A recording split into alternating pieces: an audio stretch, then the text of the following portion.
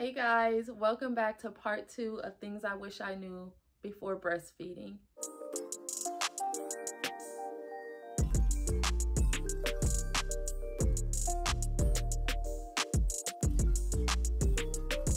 If you're new here, my name is Vakisha, aka a relatable mama. I have 5 beautiful baby girls. I breastfed all 5 of them for different lengths of time. I decided to make this video because I was very undereducated in the beginning with my first few babies, and I feel like had I had videos like this or just was more educated, then I would have had more successful journeys. I say it like that because I do feel like any amount of breastfeeding is a success story for me in my eyes.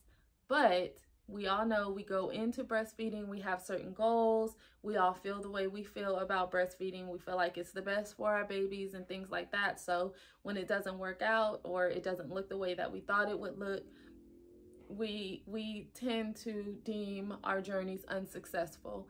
And so I don't want to use the word unsuccessful, but I feel like they would have been more successful, meaning I would have been able to go longer had I had the knowledge.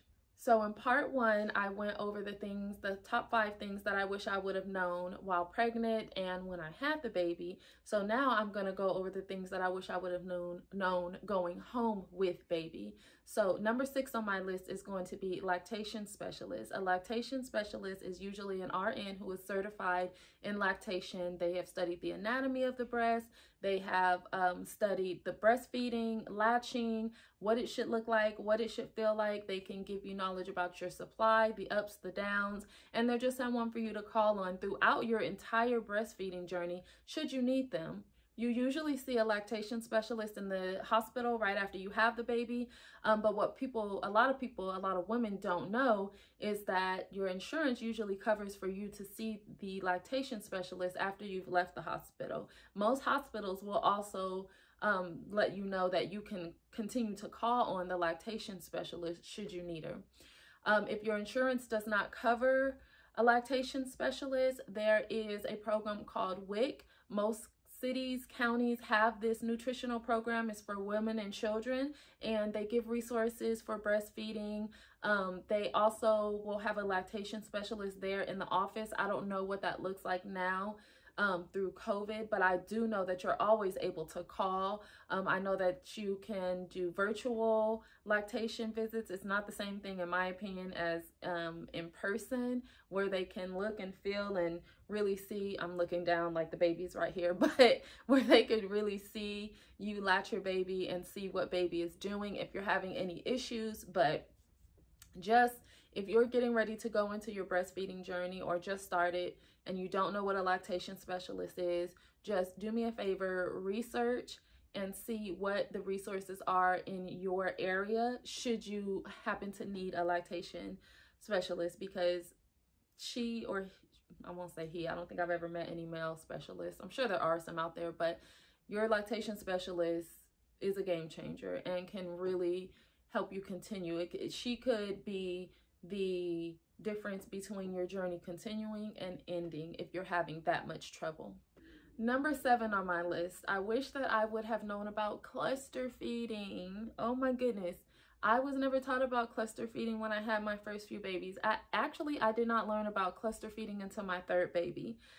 This was Callie, and she was hungry every 30 minutes, just crying, just wanting to be at the breast. And so what I thought was, you can't see what's coming out of your breast. So for me, nothing must be coming out, right? She's still hungry. She's still crying. I mean, she was between 2 and 4 weeks old, and I panicked. I called my mom.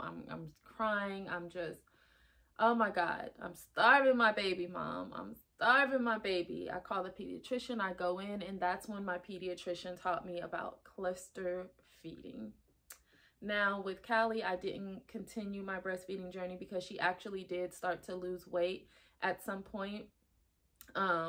And so they had me switch her over to formula. And again, had I had a lactation specialist by my side, my lactation specialist would have told me, okay, just because you go to formula doesn't mean you stop breastfeeding. You can still pump, you can still latch to keep your supply there. And once we get our weight back up, then we switch back over to exclusively breastfeeding. Or like I said in part 1, human donor milk. The baby was underweight. I could have gotten human donor milk. She would have never gotten formula. Nothing wrong with formula.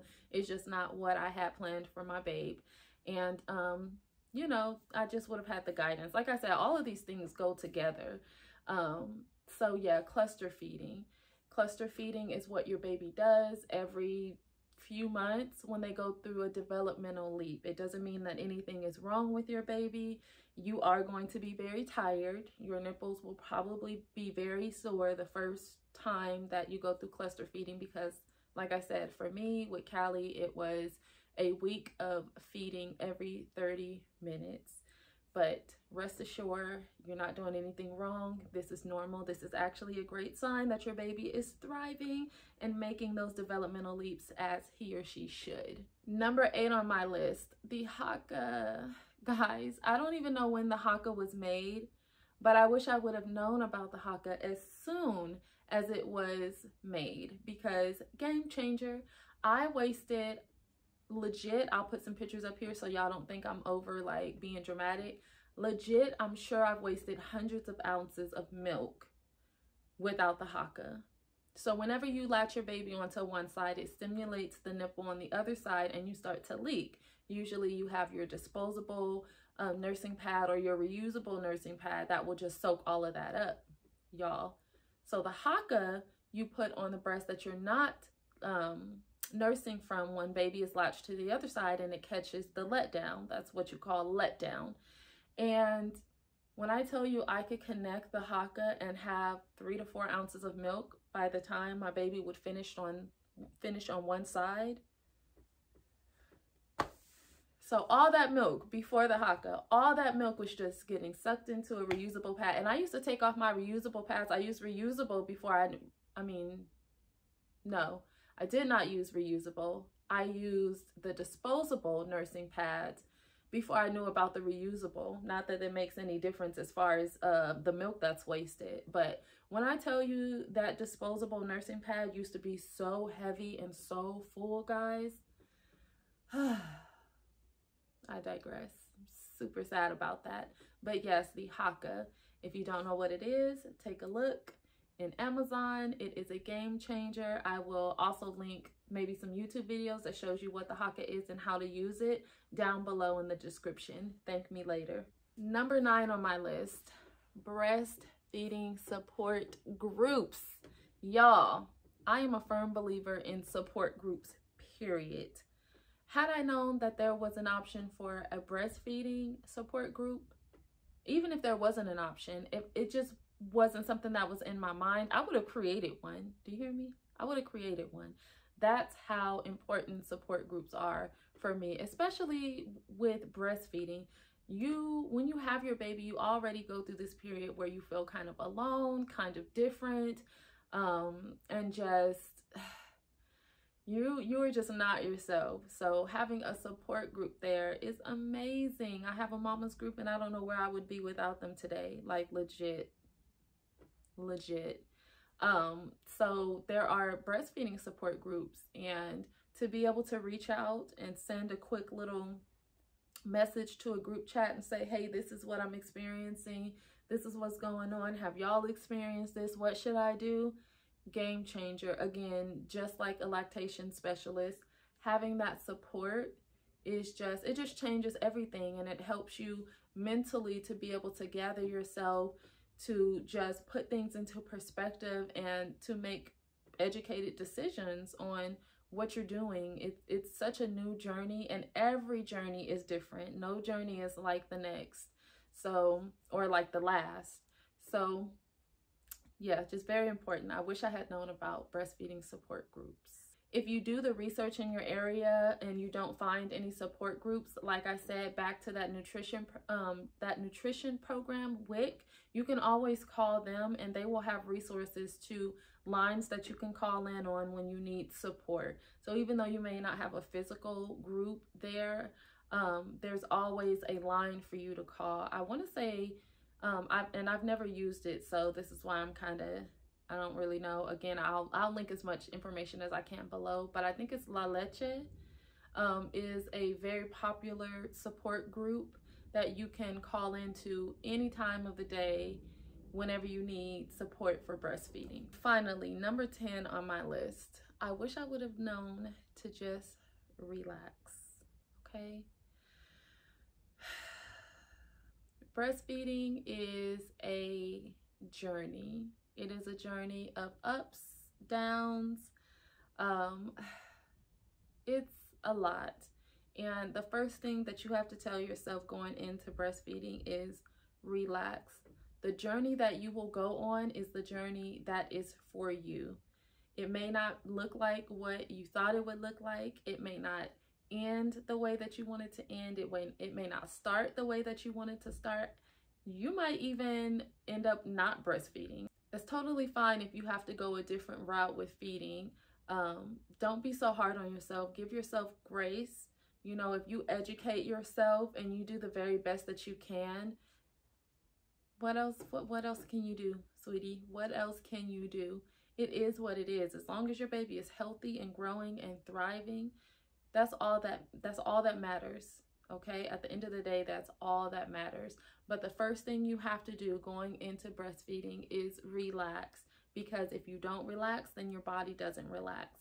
If you don't relax and your body doesn't relax, your baby doesn't relax, and it only makes your journey that much harder. That is it for part 2 of things I wish I knew before breastfeeding. I hope that somebody out there found this very resourceful.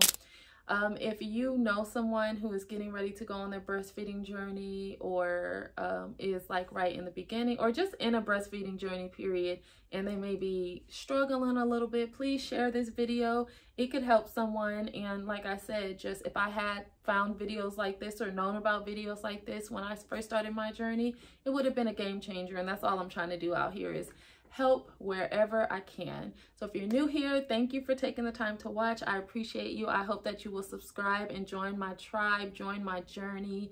Make sure you comment below, introduce yourself, add your comments, what you wish you would have known, what I may have gone over that you didn't know that you find to be very helpful. If you're already a subscriber here, hey girl, hey, hey boy, hey. Y'all know I appreciate you and your support all the time. Before I get out of here, happy Thanksgiving. I wasn't going to drop this video today because I'm like, everybody is like out and enjoying their families, but when I thought about it, breastfeeding is something I'm really thankful for today. I'm going on 12 months with my last baby, Coco. So happy Thanksgiving. I hope you guys are enjoying the day, and I will see you guys in the next one. Bye.